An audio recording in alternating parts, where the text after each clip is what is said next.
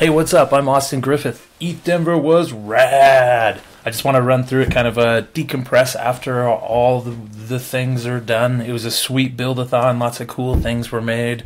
I was basically pacing the food trucks, making sure everybody got fed and the burner wallet worked correctly. So the TLDR is basically we had 4,405 meals paid for with a burner wallet at the 11 food trucks. There's an example transaction here. We could go look at it. You can see that the transaction fee is this little tiny number right here, which is just crazy. And this is the hex for the word meal. Like you would send it to the meal. You would send it with the data meal. So at that price for 4,000 meals, it comes out to about 20 cents in transaction fees was paid on the xDai network for all 4,000 meals, which is pretty incredible. If you compare that to the almost $40,000 that was paid out to the food trucks as we off-ramped them to their Wire account. Very awesome stuff. But those numbers aren't the key thing. The key thing is user adoption. The numbers for user adoption are just through the roof with the way we had the burner wallet set up, because it was so easy to get to work. So basically, here's the user flow. You show up at the Denver Sport Castle at ETH Denver, and you get a solid coin. On that solid coin is a private key. There's probably still money on this private key, but it's just fake tokens that we minted, so you can't really do a lot with them. But you get your coin, you take your coin, and I think there's this cool tweet right here that showed it pretty well. You basically point your phone camera at your coin if you have an iPhone, and it just loads up a wallet with money in it that looks like this guy right here.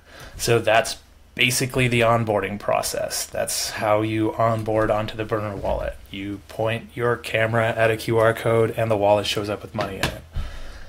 That was pretty smooth, and I think that a lot of the participants really enjoyed clicking through to that, as long as they got instructions. I think if we could do better next year, we'll do a better job explaining to people that this is a private key, don't share it with anybody, and just shoot it with your camera phone and it'll work. If you have an Android phone, I think you might have to use a QR reader, or sometimes Chrome or some of those browsers will just have a reader, or you could just navigate to buffadai.io and then use this little scanner button. Ooh. And then scan your coin in and it would seed the wallet. Okay, cool. So now, well, what happened over here to me? Oh, whatever. Okay, so kicking through this article, this is another really cool video. So then once you had your wallet and you were ready to go, you're walking up to the food truck. Each food truck basically had their own QR code that you could shoot. I love how he uses the scanner to look down the line of food trucks. This is my buddy Mark. And then you can see he points it at the QR code reader and it brings it up. And I can just show you just an example of that. So what that is a request. So anybody with the burner wallet, and this is buffadai.io, but if you go to xdai.io, it's the same thing. Buffadai runs on a token, xDai runs on native xDai. But if you say request the amount of 0.1 for a hot dog, and then you build that request in. So then we printed this out for all the food trucks. But then someone with their Buffadai wallet could just walk up and hit the scan button, and they could scan that code, boop, and then it loads. Basically, it sets up a little form that says, do you want to pay 0.1 for a hot dog? And I'm going to say, yes, I do want to pay 0.1 for a hot dog. So then the food trucks would just watch this right here. So you can see there's a nice little receipt here, and the food truck sees right there. Food truck just kind of visually lines that up and hands them a hot dog. So that was basically the experience from the point of view of the participant. And they got their food. So you could also just send funds back and forth, right? It's still just a wallet sending tokens around. So if this dude just hits receive and I hit send, I can, actually, let's go the other way around, right? Let's have me receive and this dude send. So you can click this button or you can just click the scanner button, either way. Boop. And then let's just send me like let's send me 10 cents. You can put in a message or not. You hit send. Then 5 seconds later, we'll see like some history show up there. Yep, perfect. So that's basically the burner wallet at ETH Denver in terms of the participants' perspective. So what else could you do? Oh yeah. So we had collectibles too. So check out this sweet Bufficorn. Whoa, cool Bufficorn collectible. We were trying to hand those out, but we were so busy. Next burner event, look for us. If you're a sponsor, we're going to have it set up so you can have a bunch of these like on a laptop or a device. We're working on these little guys right here where you just have like this little compute stick that has a camera hooked up to it where someone just like shows their public QR code and it just drops one of these collectibles on them. Pretty excited about that. That's kind of coming soon to Burner Wallet. And so that's the view from the participant. What was it like for a food truck? So the food truck showed up Friday morning, and we had asked them to make sure they had a Wire account set up already. If you're not familiar with SendWire, I think it's sendwire.com. It's good for on and off ramps and sending money. But we had them basically attach their bank account to their Wire address. So basically that gives us an Ethereum address to off-ramp them to. So then each food truck already had their own iPad. So we just pointed their iPad at a special coin of theirs that was for a vendor. So the vendor basically on-ramps the same way as a user does. They shoot the QR code and they get a wallet. And vendors are actually marked in the smart contract as a vendor. It allows them to off-ramp and some other things like they can put in their products. But we didn't do that at ETH Denver. We did that at some of our other events. But then, yep, we've already seen this. This is what the participant sees. I just showed that. Yeah, the vendor would have this QR code at their truck, and then participants would walk up and scan it, just as we've talked about. It was really interesting to see after the food trucks had done a couple transactions, they knew exactly how the flow worked. And so even though it's pretty intuitive, there's still like every once in a while you kind of have to hint along the way to people like, oh, you know, hit send, hit the little send button, point it at the QR code. Now you get a food. So it was really fun to see the food truck operators sort of coaching the crypto initiated on how to use their wallet. It was a lot of fun. So then, yeah, at the end of the night, the vendors had basically a cash out button, and you can see, so cashing out basically meant you would send your tokens to 0xFs, and it's an account that no one owns, but it signals to us like we have this. We had a kind of a wet oracle in the middle, a human. The ETH Denver organizers wanted to be safe with it, so we had a human in the middle, so your tokens would burn, and that would signal to a human to initiate a wire transfer. So that could easily be automated, and there is an exchange here where you can go buff all the way to your ETH address, to ETH, and then ship it out to your ETH address if you want. But we wanted the experience to be really, really easy for the food truck, so we set up an oracle in the middle. There were some rumors of hacks, but they ended up mostly being just misunderstandings or front-end changes. But I've got a link to the article there. I kind of talk a little bit more and go into depth about it. One thing was we were dropping gas to people. So we had these events called Cypherpunk Speakeasies. Like leading up to ETH Denver, we did an event every week for 6 weeks. I think I kind of talk about it. Yeah. Weeks of user testing, right? So what we did was we same thing with the solid coin. You basically get a paper wallet, and inside of that paper wallet is a private key.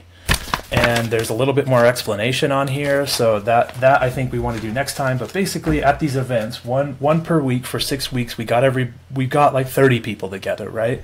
And we bought them beer by putting enough tokens on this for them to go to the bar and buy beer. So what we noticed during that user testing, we fixed tons of little bugs here and there. But what we noticed is every once in a while, someone would send their tokens to a different account to get away from this private key that was here, just to be a little bit more secure. So by doing that, they moved their tokens, but they didn't have any gas. So we built a little gas dropper to say, okay, this person just moved tokens over here. This account has tokens but no gas. They're basically going to be frozen there. Let's sneaky drop a couple pennies of gas. And of course, someone eventually exploited that and just created a bunch of accounts and drained all $5 of mine. Okay, geesh. So, other neat projects at ETH Denver. Enough about the burner wallet. The Moloch is really interesting to me. A very thin layer of governance is going to be applied to a lot of different projects in the space, and I'm really excited to see how the Moloch works. The too long didn't read is basically there's a bank, and people can basically put themselves, they can offer up to be in the group by either putting in money or a good idea, and then the group votes whether or not they're allowed in. And if they're allowed in, they're given voting shares, and their money goes into the bank. So I could either be part of Moloch by putting in a bunch of tokens, or I could ask for 100 voting shares by saying I have this cool idea. I want to make the burner wallet run on the Lightning Network. We were just joking about that. But and then everyone could vote and say that's a good idea or that's a bad idea. And if they said it's a good idea, then I would have voting shares, and then I could immediately liquidate those voting shares and get some funds to go do something, or vote on each thing, each voting period. Very cool stuff. I look to the Moloch for more on that. Gitcoin announced the winners of their CLR experiment, which is really cool. So it's like cost-constrained liberal radicalism. So the TLDR is basically, if we have civil resistance, we can have people say, I want to put in $1 or I want to put in $5. And then if we have some funds that are set up to fund these certain things, we can use this method of CLR to decide how to distribute those funds or how to match those funds. So if I put in $5 in this project, but I put in $10 in this project, you can use my low cash as signaling for a bigger amount of cash, right? Like you can let the community vote, and the way the community votes, you can then match. And Alex Van de Zandt put this really cool graphic up here. Look at this thing right here. So basically, like, this dude puts in money, and then this dude puts in, so they're each putting in the amount that their head is in terms of area. But as you can see, if this dude puts in this, then the matching matches that much, right? And then she puts in that, so then it's matched by this much, right? So the sum of the square of the roots is here. This is the square root of the donation. But then if you look at this whole area, it's the sum of the square root squared. Whew. But that graphic explains it the best that I can possibly say, right? So she put in just this much, but then this much was matched. See how that like grows? That's the important part. Okay, cool. So Gitcoin put out an article. There's some links here. Check them out. If you didn't see the sweet Plinko board, it was there, and koozies and socks. Owaki is the Sultan of Shill. My talk at ETH Denver was really fun. We did decentralized meta-transaction relays. So inside the burner wallet, and I think it's broken right now. It's like my next task today is to go fix this. But I think links are broken in the burner wallet. But normally you can send a link. So you go to your burner and you say, I want to send a link, and you put in 25 cents, and it just makes you a little QR code and a link, and you can send that to someone else. And then someone else somewhere else can claim that link. Well, if that person doesn't have any funds, basically they're going to try to claim it, and they're not going to have any gas to claim it from the contract. So we have a relay. And I used to have a centralized relay that would just catch that and pay the gas and submit it for them. But Yoav Weiss with Tabuhi came along, and they have this gas station network where it's a decentralized meta-transaction relayer system. So it's like a contract where they register, and they're staking and slashing and all of that to keep everybody honest.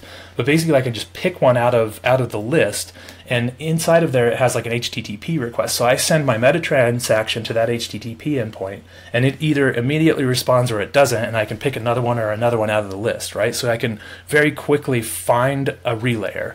The relayer takes my meta transaction, signs it as an actual Ethereum transaction and then sends it back to me and also puts it on the network. So I get immediate gratification that my transaction just went through and they paid for it. And it's a really neat talk. Yoav does a really good job. Check that out.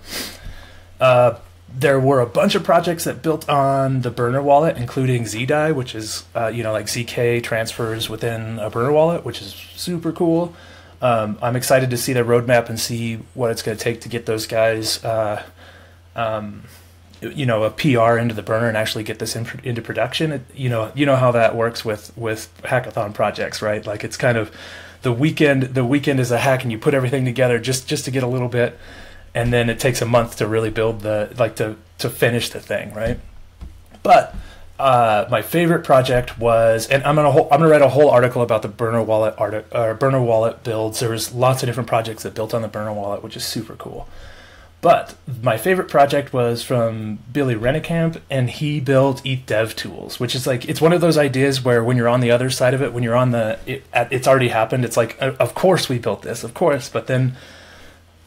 Before ETH Denver, we didn't have this thing, and it's something that we need. It's basically it gives you a lot of insight into what's going on with your dApp as you're building it, logs and transactions and ABI Explorer and GraphQL and all sorts of really cool stuff. There's a link here if you want to just pay attention to updates and stuff from Billy. That's what my first question for him was like.